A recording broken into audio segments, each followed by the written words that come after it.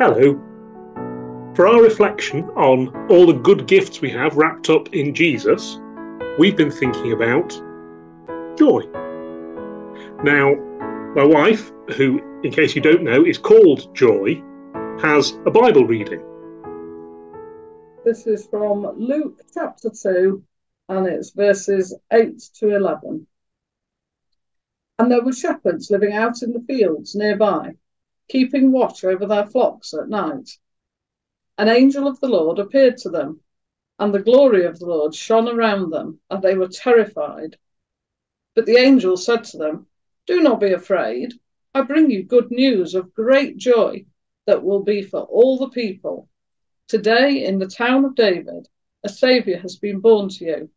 He is Christ the Lord." Thank you. Now, joy can be a difficult idea.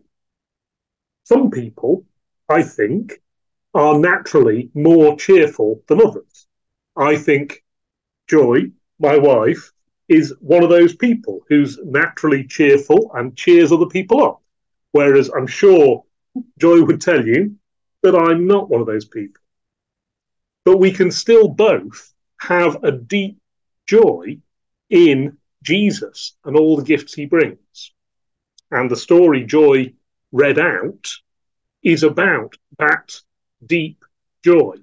The angel appeared to the shepherds on the night when Jesus was born and said that he brought good news that would bring joy to all the people, that a Saviour had been born in the town of David, who was the Christ, the Messiah, who was the Lord. So why is that a source of joy? Why is Jesus a source of joy? Well, there are many reasons, but what the angel was talking about was that Jesus was the king that everyone was waiting for.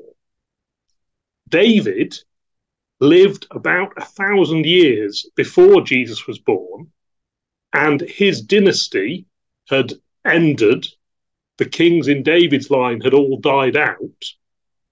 But the prophets of God had been telling the people of God that there would be another king, an even better king than King David, who some people thought was the best king they'd ever had.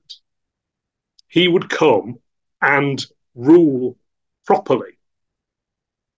I think we can probably understand how that could be a source of joy, the idea of someone coming and actually running the government properly. We only have to look at people like Vladimir Putin, or maybe even some of the politicians we know closer to home, to see what a trial it can be when people govern badly. And God's people knew all about that. When they first started with kings, the prophet Samuel told them how awful governments can be. But still, God held out the hope to them that they would one day have a good and perfect king. People sometimes say God is in his heaven and all is right with the world. The idea of God ruling over us is sometimes presented as good news. But the birth of Jesus is better news than that. It's not about God being in his heaven. It's about God coming down to earth.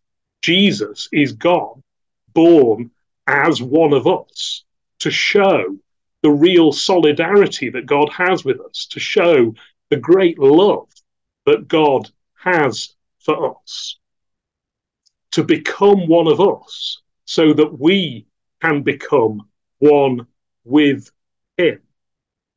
And we know, of course, looking back on the Christmas story, that Jesus isn't around on earth physically anymore. But when he left to return to his heavenly throne, he told his friends and followers that it was good that he was going away because he was leaving someone even better. The one person who could be better than Jesus, God with us, God being born in the dirt and the squalor of a stable, to be really one of the down-to-earth people that he came to befriend. The one thing better than that, the one person better than that, is God the Spirit, who can actually live inside us and give us the power and the guidance we need. So it's not about God being up in heaven somewhere. God's down here on earth with us. And he's not just somewhere around here. If we let him, he will actually come by his Spirit and live in us and live through us. And so we can enjoy not just the idea that there is a God somewhere, that there is a purpose to our existence, but the guidance and the help that we need to fulfill the purpose for which God created each one of us. That's the good news that the angel brought, to bring great joy to all the people. So I think Joy's a bit shy to say a prayer out loud, so I'm just going to finish by saying a prayer. Heavenly Father, thank you for the joy of Christmas. Thank you for the good news, that the joy that we feel when we sing Christmas carols, when we see Christmas lights, when we receive Christmas presents, is a sign of the deep joy that you want each one of us to know.